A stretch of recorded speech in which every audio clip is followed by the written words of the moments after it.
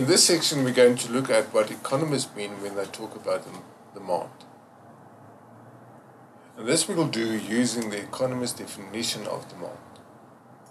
Now, before we come to this definition, the fact that I use the term definition must raise a flag in your mind. Remember, a definition consists of certain keywords, and they are important when you discuss the definition. Now, what are the keywords in the definition of the demand? Well, how does economists define demand? They will say it's the quantity of goods and services potential buyer is willing and able to buy.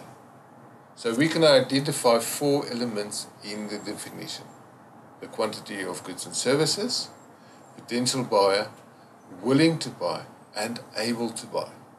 And we will have a closer look at these elements. And once we've done that, we will be able to differentiate between demand and 2 concepts we dealt with earlier: wants and needs. Let's go and have a look.